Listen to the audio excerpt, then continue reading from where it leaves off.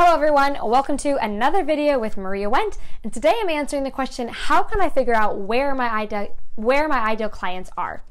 So if you haven't already subscribed to my YouTube channel, you can just kind of hover over my profile image. It's going to pull up a red button that's going to say subscribe. Hit that button and you're going to get all of my marketing hacks, my branding strategies, all my little secrets to grow your business online. Go ahead and hit that subscribe button so you don't miss any of them.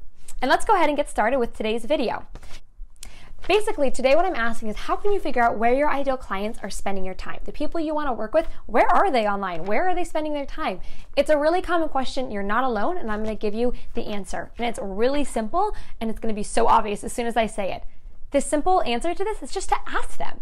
Sometimes we overcomplicate things and we make it seem harder than it is, but really figuring out where your ideal clients are is as simple as asking them, and you can do this in a couple of different ways. The first is talk to your past, present, and potential clients. Ask them where they spend their time.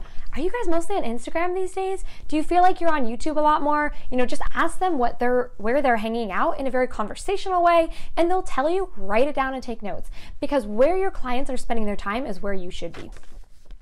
Second thing that you need to do is build it into your business process. Build it into the systems that you have set up. So if you have a Facebook group, ask it as one of your Facebook group questions. If you have Instagram, run a poll on Instagram. If you have people book calls with you, build it into the little form that they fill out. Again, we overcomplicate this, but if you build it into the systems of your business, you're going to find that you get a lot more answers because you have those systems set in place.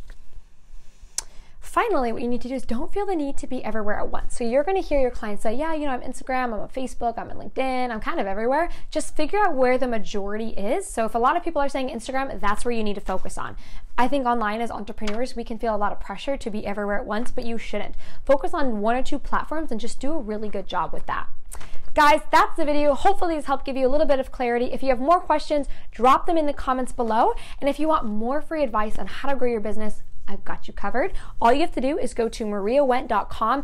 Guys, it's worth your time to go and check it out. There's all kinds of really good stuff there. I've basically created a huge resource for you guys to help you grow your business and make more money. That's the video. If you have any further questions, drop them in the comments below, and I'll see you in the next video.